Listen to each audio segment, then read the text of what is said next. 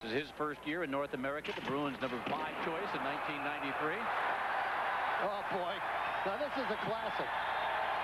The trumpet guy was leaning over the glass.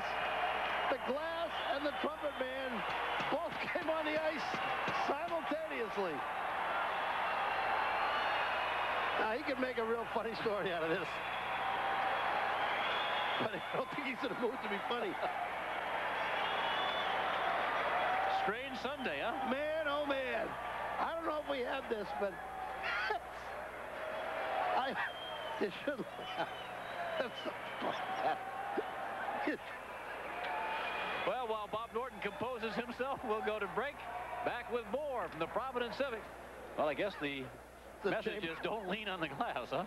Well, don't lean on the glass on top of the glass. Yeah, he sort of charged down into it, and he just went right through it.